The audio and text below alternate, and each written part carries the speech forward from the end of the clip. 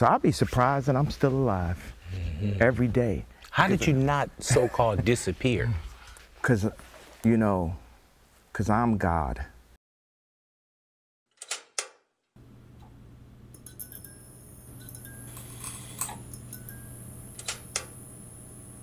Last week, Kanye West made an appearance on Big Boy TV with Ty Dolla $ign talking about his most recent album, Vultures. Now, if you've been following Kanye's faith journey, you'll be familiar with his album, Jesus is King, and his clean album to follow, Donda. However, with Vultures, the theme of Christianity seemingly has gone out the window, and this was kind of talked about on this Big Boys podcast, so let's jump right into it. You know, at one point, we hear, and this is all you, we hear, you know, Jesus is king, we hear this, but that's all you. Then there's sometimes you just want to say, man, not it, but you just want to say, man, this is what I'm feeling right now. Are you in that space where you're comfortable enough to say, this is where I am right now? I'm still a man of God. Jesus still is king. But this is Vultures right now. This is where I am. Okay, so before we even get started, the premise of the question is kind of like it's a very worldly approach to this kind of thing, and I just wanted to talk about this first before we even get into Kanye's response. Is the way that this question is set up is so much of how the world likes to take things and how we like to think about how we act is like kind of like abusing grace, if that makes sense.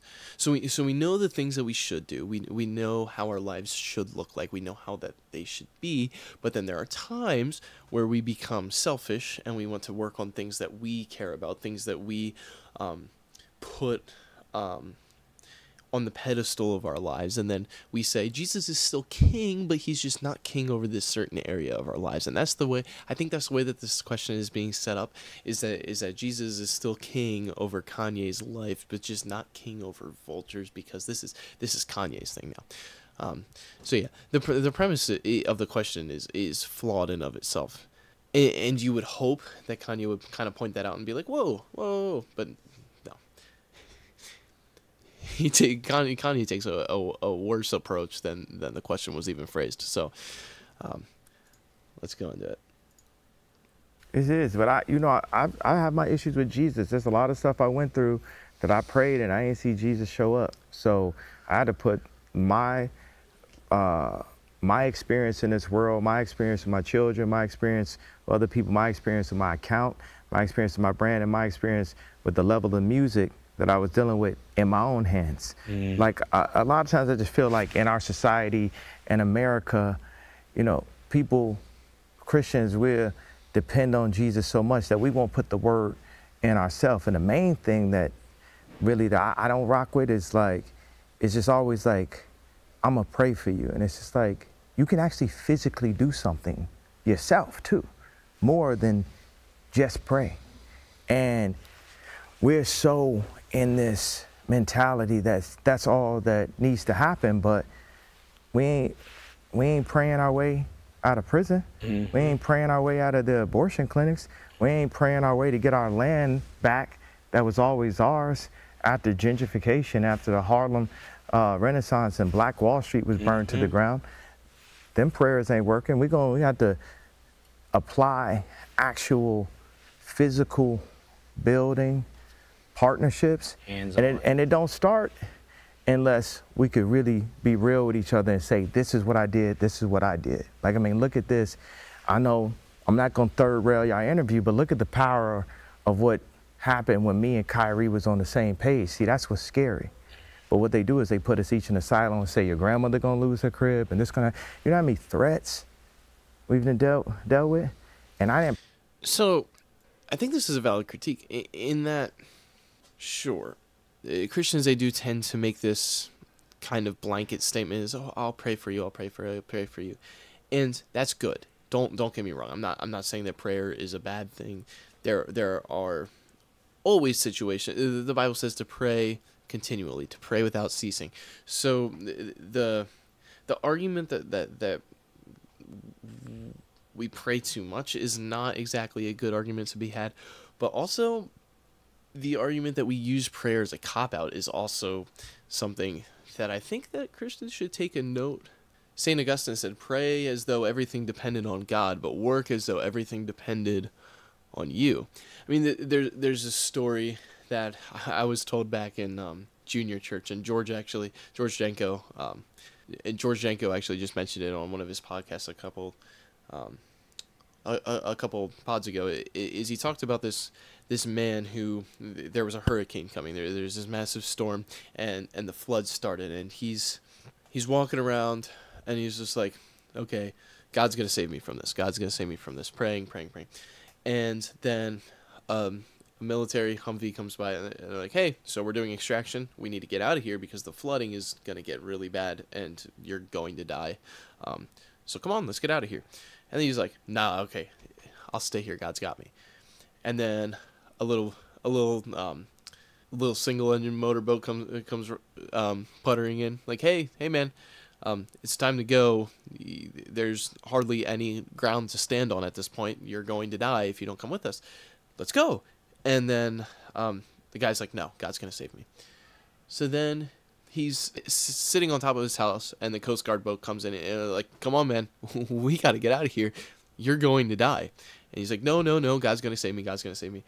And then a helicopter comes, and he's standing on the top of his roof, and the helicopter comes down, and he's like, they're like, hey, come on, it's time to go. We're gonna save you. And then the guy's like, no, God's gonna save me. And then the next thing you know, he dies because he didn't take any action towards the prayers that were being. He gets to heaven and he's like, God, why didn't you save me? And he's all angry with God and all this. And God's like, what do you mean I didn't save you? I first sent you a guy in the Humvee. I sent you a guy in the little boat. I sent you the Coast Guard vessel. I sent you the helicopter. What more did you want me to do? Did you want me to pick you up and plop you over on dry land? Like, I gave you every option and you just didn't do the work that was required. Faith without works is dead, as evidenced in James. So the critique that Christians use prayer as a cop-out is definitely a valid critique, and I'm not even going to act like I'm not guilty of this. There are definitely times when there are things that could be done to help someone, and the easy cop-out Christian answer is, oh, I'll pray for you. Now, on the flip side of that, when he talks about that these certain prayers aren't being answered and whatnot, every prayer is answered. It's either answered by yes, it's answered by no, or by not yet. So, if he's experiencing this no, God's not answering this prayer because he wants to show Kanye something, or God's saying not yet, the deliverance from these things will come, but not yet. You still need to, there's still some growth to be had. I know many situations in my life where I'm praying for certain things, certain relationships to go over well. Like, God, please don't let my 8th grade girlfriend break up with me. And then the next thing you know, she did. No is an answer to a prayer. It's not that prayers don't get answered. It's that most of the time prayers don't get answered in the way that we like, because God's ways are higher than ours. So it's really sad to see this, but let's continue.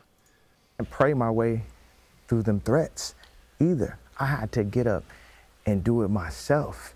I had so much to do, I ain't had time to pray. Why not do it with God? Not only are we talking about music, but why not pray alongside of the actions? This is a common misconception too, is that prayer needs to be you kneeling on the ground and like making a whole like ritual about it. It's like, no, that quiet time does matter. That quiet time by your bedside or in your prayer closet or wherever it be, it does matter. But people act like it can't just be like a simple day-to-day conversation.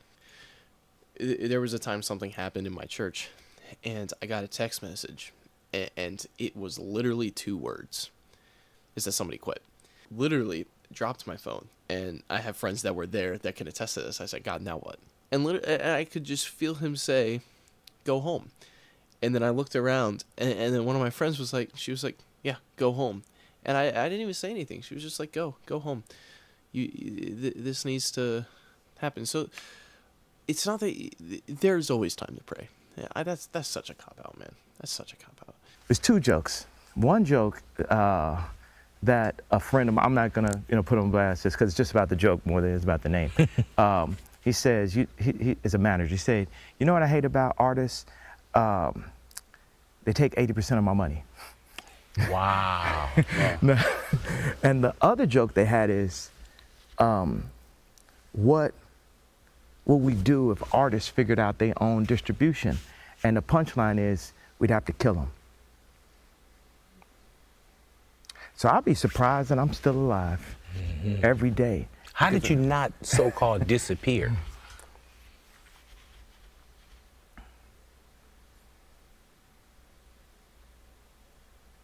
Like, because that's a fight.